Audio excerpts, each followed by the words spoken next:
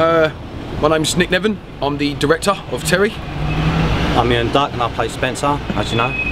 As you know. As you know. As you do. Here we are, gorgeous West London, sun shining, and we thought we might take you on a little tour of the locations that we used on the film. I think first of all maybe would be a good start is to take you to Terry's house. Terry's squat. Terry's squat, you know, which actually belongs to a very good mate of mine, and I've heard he's hungover, so I hope. Well, let's hope he's up. Let's hope he's awake.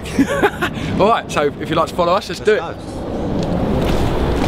Alright, nice. Hello, mate. Nice. Yeah, my name's Dan, Billy Black. You're right, Manuel Atkinson, Charlie Woods. I've been out here for too long, man. He ain't answering shit. Yeah. He's not answering. Well, who wants to ring the magic doorbell? This is the location I chose for Terry's house, number 28. What I think that you won't notice, but we've done it especially for you, like we changed the steps to make it a bit more posh. You know? If you notice in the film, the steps were a bit grimy, but that's how we like it. Well, he's had an overall, isn't he? He's got the money from he's got his paycheck from the film, and he's done his steps up. This is actually the doorbell. This is actually one of the first scenes in the film. Actually, Manuel he rings the doorbell, and Terry doesn't answer exactly the same way. Deja vu, right? Yeah. I mean, I'll probably go for a couple of grand on eBay, I think. There we go. Hey! Now she's awake. She's up. Easy. Easy. This is Matthew Levisconti, who plays Dave, in the film, the fan heater guy. Yeah, welcome to Terry's. Welcome to Terry's, right, here we go.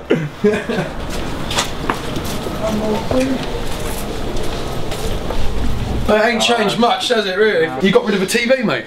There was two TVs in here when we were filming, do you remember that? Yeah. Yeah, totally. Yeah, what happened to the other TV? We should sell it or? I shot it, yeah. So if you remember in the film, like Terry comes over here, and he spits in the sink, which I won't do.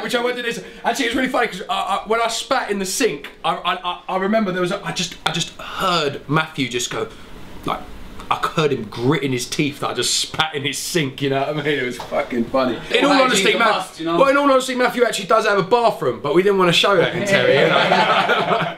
We also filmed the other scene in here with the fan heaters, which is actually my favourite scene in the film. Well, I think it's the most realistic. Exactly. It's just like a group of lads, banter. Yeah, and he's the only one wearing a big duffel coat. I know, but yeah. It's the height of summer and he's wearing like some big massive jacket. I think that says it all about Dave's character. Come on, am I not hot enough? The funny story about that actual scene is, as we were filming it, Ian's phone goes off in the actual in the scene, in the tape. And if you watch the scene back, he goes, Ian, and he keeps full credit to you, mate. He keeps in full character, you know. And he goes, yeah, and the geezer on the other end of the dog hadn't fucking got a clue who he was talking about. And he goes, if you listen to it very carefully, Ian goes, oh, sorry, like that, yeah, expecting us to cut, but we never cut. Sorry. He goes like that, he goes, alright? Yeah, I'm round at Tell's house. And if you listen carefully, you can hear the other geezer on the phone like, who? Yeah, who? He's like, what? He goes, yeah, I'm just with Terry and Dave and camera boy. Like, what? We go to a party. We go to a party, he's like, are you up for that? He goes, yeah, he's like, he hasn't got a clue what I'm talking about, but he's up for it. The other thing that was quite funny about it was the fact that you were like, yeah, we're just cutting up a livener for Dave, and I swear I could hear him go, yeah, sweet, bring me in, or something like that. What kind of people are you hanging around with, man? I just met him in a pub down the road. Yeah. Not being unprofessional, I didn't realise that my phone was on to help me out there, you know. No, but to all credit to you, mate. You know, you kept in full character, and I thought, you know, it was... I mean, well, I ad-libbed it, I used it to my advantage, and I thought, well, I was a bit nervous at first. I didn't know how well it would take, but obviously, the end product, it was beautiful, I think, and it worked. And credit to the guy as well, because he kept up with it, although he didn't have a clue what was going on. Yeah. So I think he's done it right, hasn't he? But another thing I want to say about that scene was Matthew. Obviously, I wanted to use his house, so it'd be rude not to fucking chuck him in the film. I thought, you know what I mean? It's kind of like, can we trash your house for a little while, make it look really scummy, and then and your payment is to your payment is to be a fucking cokehead in Terry, you know. But I thought he was fantastic. You were actually really good in that scene, and as I've told you guys 1,000 times, you know, that is one of my favourite scenes in the film. And it's one of the first times as well you see Charlie Ruiz actually start piping up a little bit. He's asking people like, yeah, how do you know Spence? You know, how do you know Terry? You know, he's asking. He's getting more inquisitive. I thought, you know what I mean, at that stage of the game. Dave, how do you know these guys, Dave? How do you know Spence? So, well, I think that was one of the fundamental points of the film as well, isn't it? To watch like Charlie's change from the beginning when he's too timid to even sort of open his mouth. He comes knocking on your door, barely says a word to you. You know what I mean? What's your line at the beginning piece about? Was it silent movie and all that? oh yeah, exactly. And he's not even. Yeah, absolutely. And then by the end of it, like, I mean, anyone that's watched the film knows, like, you know what I mean, that man's getting more than involved. We had a couple of other scenes to do that day, and we had these lot waiting outside the house. And they were fucking loud, and it was 11 o'clock in the morning. I think everyone was hungover from the night before. A couple of people might have cracked open a sneaky a couple of people cracked open a sneaky lager just to fucking steady their fucking hands because the shakes were out, you know. Not mentioning no names for no one, but these guys were so loud outside. And basically, if you remember in the film, I've got to call Mank Liam. He spent the character Spencer. He goes call Mank Liam. You know, he's waiting for me in the pub. So as we exit the scene, I call Mank Liam, but it's not Mank Liam, I'm calling his phone. My phone, isn't it? And because he's so off the nut outside, he doesn't answer it, right?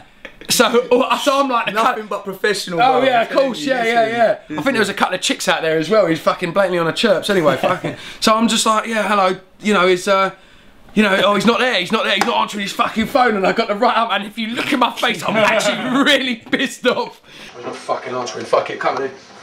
And I come out there, and the minute we shouted cut, I fucking turn around, I was like, why are you fucking not answering your phone, you cunt? Do you know what it was? The locals turning up though, man. Fucking 101 boys end up, what are you not doing out here? What's going on? Yeah. You know what I mean? Well, that's the other thing. Shouting their mouth off. Filming in the area that you know and everyone knows you, you know, you get people coming up to you all the time, you know, so, oh, what are you doing? What, bring me in, that, So it was hard to keep everyone tamed and everyone on a, you know, everyone who's meant to be there, and who's not meant to be there. I remember you looking like one of them homeless dudes, man, with a big bag full of clothes, innit? Yeah, that's right. You had change for one shot up there, one shot down there, he's walking around with his old world. Well, that's it. Well, that's it. You know what I mean? Obviously, whoever you oh yeah, fuck it, you got to spend If you've seen the film, obviously you know we didn't spend £1 million on it. Well, we did, but that went that went the way of all good things. That went. How many Oyster cards we fucking lost and fucking broke and God knows what, and like to keep these lot in fucking food and lagers and God knows what, you know. I mean, we had an agreement right there. Well, yeah, the caterer. That was the agreement, man. Right there. I mean, I do like them caterers, you know. You got to say, man, he's lucky he knows a good bunch of people, man. He didn't have to offer us too much, like. I mean, keep the lager flowing, you know, like. Well, that's it. Well, barbecue at the root, you know what I mean? Just keep us fed, watered, like we was happy. Yeah. 266 beers. £2.80, bloke. Yeah, man. £2.80 Tesco home brand, man. It's not even a lie, man. That's something we cottoned on to the deal there, man. Okay. On to the next location, just to show you how lazy I am. The next location is just around the corner.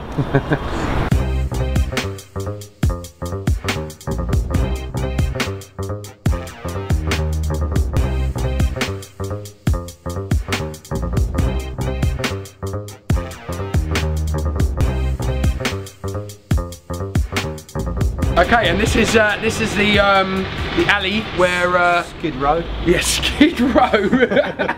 This is where Charlie Ruiz, I think, where he finally becomes a man. I think. He's a grown man. You know, I think that it's the scene where you finally see Charlie become more like Terry, more like Spencer. You know, I think. Do you know what I mean? It's where, you know. My initiation. It's the initiation, isn't it? It's like, you know, the two crackheads tried to steal the camera, and Charlie gives them some, do you know what I mean? That's a little fun thing, and yeah. Point in the right direction. Absolutely. And I just want to say thank you to the two guys that played our crackheads, Luca especially, who took a fucking beating that day, man. You know, the floor was all wet, and that, he got completely ruined. Oh, because it was, you know, we filmed in the summer, you know, but it was pissing down with rain all the time. Remember, and the floor was just so wet and grimy. You know what I mean? And he took a pounding on this floor, man. Which was right here, actually. Where that dog started. Oh, why that dog shit? Yeah, which was right against it. Where it was a Charlie Ruiz opened up on him, give him a few digs. This is one of the shots that we had to do while we were doing that other shot that we just spoke about in there. These lot were out here all hung over and that, all hanging about. The poor guy was taking a kicking, and these guys are all laughing and shit, always getting in shot. So we had to do it about 5, 6, 7 times because these guys were all just cracking up over there, and the poor fella's on the floor getting a beat down. Covered in mud, man. You know. Oh, it's funny as hell. Though, and Ian came up with a classic improv line, obviously, where he goes, Do you tell? His face? nah. And for a split second, I thought he was going to do it. I thought he was going to whip out little Ian.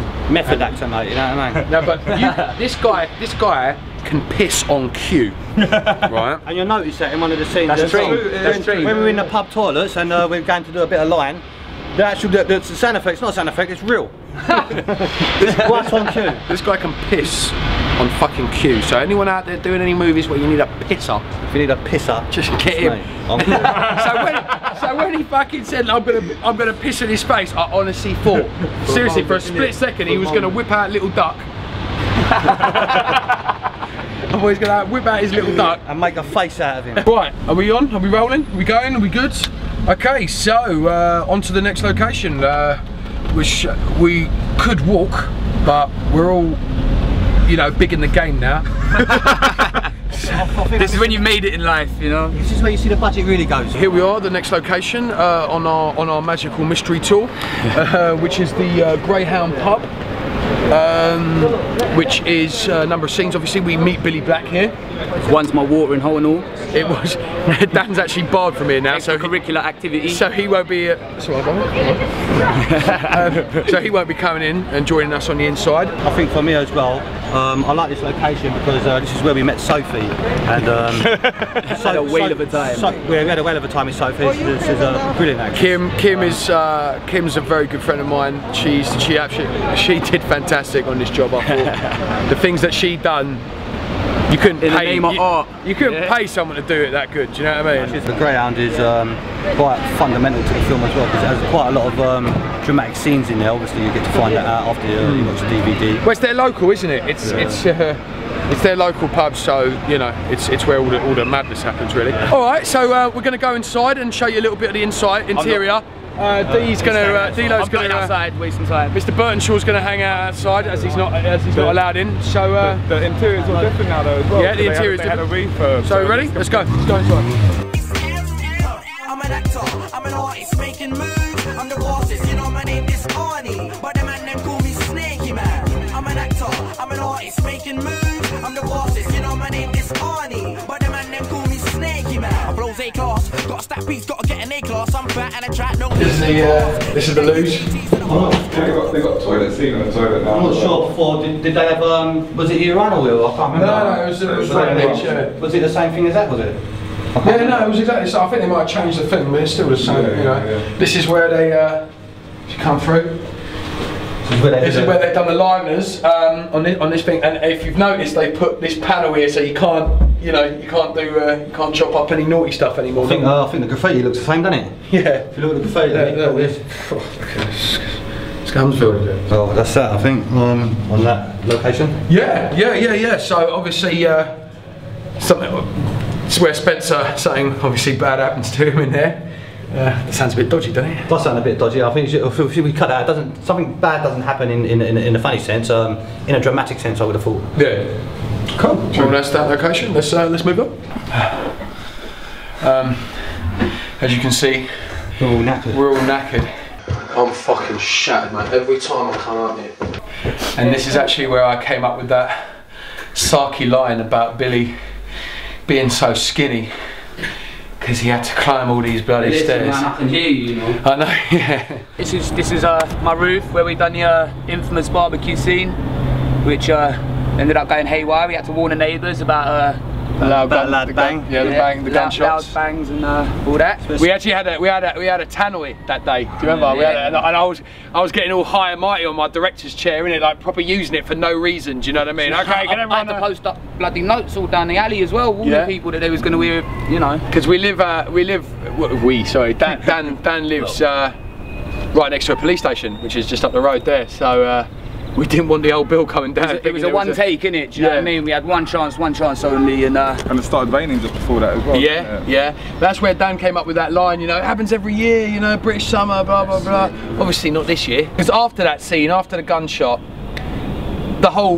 Terry's whole world changes, I think. Do you know what I mean? He you know, decline almost. It's the downfall, isn't it? Really. I think it was because even Spencer was still good buddies with Billy Black. So although he's the best mates with Terry, he was like on a divide. You know, am I still friends with Billy Black? You know, obviously, you know, his commitments were more to Terry as his best mate, so to speak. You know what I mean? And obviously, as you see in the film, this is where actually did go ski with and did go downhill, I believe. Yeah. Well, we all hit an element of real realism there, because you know what? These people aren't gangsters, and that's what I wanted to come across. You know, if anything, they're petty criminals. If anything, it's everyday people. Yeah, just everyday people, just getting on. Yeah, exactly. And I think when you shoot someone accidentally like that, or even on purpose, you know, you've got to have a really cold heart to go, yeah, and what, blood, what a fucking bang, I'll shoot you, da-da-da. You know, the reaction that Terry does when he shoots him is one of shock, and he's so, what has he done, you know, what have I done, you know, what has he done, what have I done, you know what I mean? So it's like, you know, that's the realism of it, you know, he's not like, yeah, I shot him and what, he's, oh my God, I've shot someone, this is going to end up it's big trouble. It's out of hand now, you know what I mean? It's spiraling. Yeah. Also, you have to face up to the consequences of your actions. So there was a dire consequence to them actions. You know, that's why we said this is like the key point to the film, where it starts to go wrong from here. Basically, when Matey gets popped in the leg. It's all pretty dark, you know, by the end of it, but it was a brilliant day up here. Oh yeah, yeah. Really cooking the food up. Yeah, I've got to say, everyone who turned up on the day, and there were a few cancellations, don't get me wrong, but everyone who turned up on the actual day, I thought they were absolutely fantastic. The beer was flowing nice, and you know, everything you kind of see in the film is pretty much real. We're almost real. Another funny thing that happened, the scene, the bit where Spencer grabs the bottle of vodka, and he goes, I don't like to mix my drinks, but fuck it, it's a party. And he takes a little sip, and we had one bottle full of vodka and one bottle full of water, because there were some people a bit hungover from the night before, and some people didn't want to drink, and I was being quite arsey about it because we're on a roof. I didn't want, you know, health and safety and all that. I didn't want people with a gunshot, you know what I mean? Well, exactly. I wanted people to take, you know, this particular scene a lot more seriously than some of the other ones where we were joking about a little bit more. And I think Ian took the bottle of vodka, and he was going to have a big swig of it. Remember, we planned it out, and you were going to have this massive swig. And he took one sip and realised that it was real. Do you remember? And you put it down, and you had a little stumble. And then Danny grabbed the vodka and took 2 large swigs on it. I knew exactly what it was. Yeah. And you were up there, weren't you, Manuel? Yeah, because when you're saying I look like a film student, like, and it is actually probably the best location to shoot the roof, because you get a little elevated. It makes the roof look a little bit bigger. It takes me a couple of minutes to get round everyone at the beginning. Yeah. You know, I slowly come round, and you see people one by one, and you see Spence with the big massive joints. That is a funny bit. That always gets a laugh, man. In the film, you'll remember that when we burst through the party, you know, obviously we're not invited or whatever, you know, we come through the party, Terry, Spencer, and I believe it's Liam, and we come through the doors of the party, and unfortunately the camera goes a bit blurry, but you can still make out what's going on. There was a geezer in the party who had no idea that we were filming. He heard that there was a party going on, and he just turned up for this party, and straight away Ian, as Spencer, obviously kept in full character, and the geezer just walked into the kitchen, had a beer, and he cracked open his beer, and Ian as Spencer just grabbed the beer, took it, and then the kid turned around. He turned around to get another one, and then Liam just grabbed the beer, innit? And he was like, and he was in shock. He was like, "Who are these lads just turned up to this party?" Camera in his face. Camera in his face. To be fair, they were my beers, so he was helping himself. Like, oh, what is it? Well, there you go, little cheeky fuck. There you go. I've got to say quickly, I love your dancing in that. I mean, you know, I'd have to go Pineapple for that, mate. That was a 3-week course in Pineapple Studios, mate. You know? It cost me $2 grand, that did, but I got it in the end, didn't I? Yeah. The toilet scene as well, I think, to my character, for Billy, it's a turning point. The scene where that Dan's referring to is the one, you know, obviously when we go into the park, after the park, we go into the toilet and have a sniff. We actually shot that before the actual main body of the party, didn't we? Because there was no one turned up yet, so we decided to crack on and get on with that. And we shot that twice. We did 2 takes of that scene. We did one where Bill gets the knife out and Terry laughs at him, which is the one we actually kept in the thing. I'll put that penknife away, that scene there. And we did one where it a bit more serious, where Terry's a bit more scared of Billy. But I decided to change that because I believe that Terry always thinks that Terry Billy's has a joke. Regard. Yeah, Billy's no a joke, you know. But we do see in that scene that Billy actually carries a knife. He's actually a dangerous fella. He's a dangerous fella, you know. Established art where you see Billy Black in a different light.